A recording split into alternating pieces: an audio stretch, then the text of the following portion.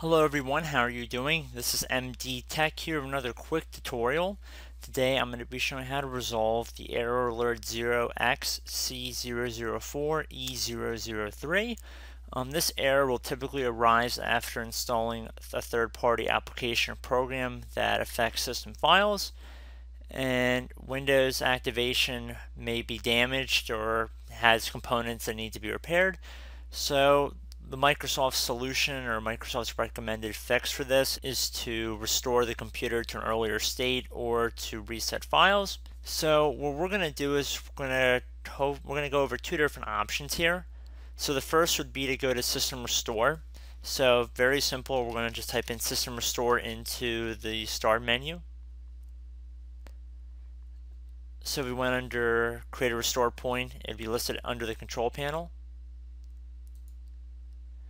We can see that our protection settings are currently off, so unfortunately the solution would not work for us. However, if we, let's say for example, did have it enabled, and we could then, if we did have it enabled from the start, we could have gone under System Restore. And then since there are no restore points, we obviously cannot move forward with this method. However, at this point you could select from different restore points that have been automatically or manually saved over time, and then restore back to that and see if the activation issue has been resolved. Otherwise, we can go back on the Start menu again. Type in System Restore. And then there'll be another option underneath that'll say reset this PC, and it'll be listed under System Settings. So you want to left click on that option instead if the System Restore one does not work for you. Again, I would recommend you try that one first. So at this point we would see that there's an area that says reset this PC.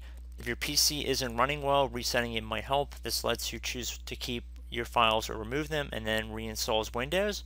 So you want to left click on Get Started. So underneath Choose an Option, I would select Keep My Files, which will remove application settings but keep your personal files.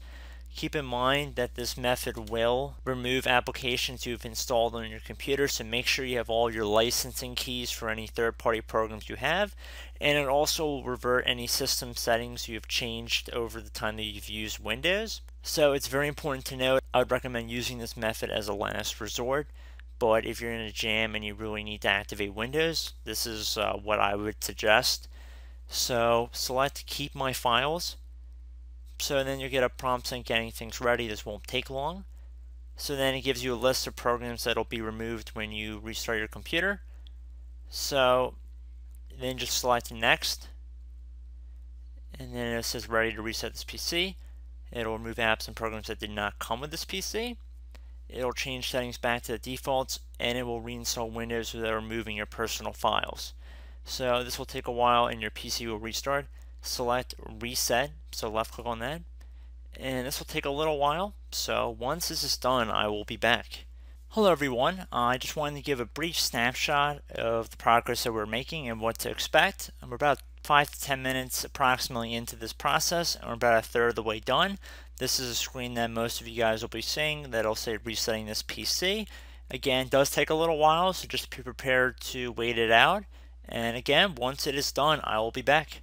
Hello everyone, I'm back. So the reset has finished. Your apps will be cleared, but hopefully you'll be able to activate your Windows 10 license at this point. So I'd recommend going and trying that. If you actually open up this file right here, it'll actually show you the programs that were removed in the process. So I hope this tutorial helped you guys out, and I will see you in the next video. Goodbye.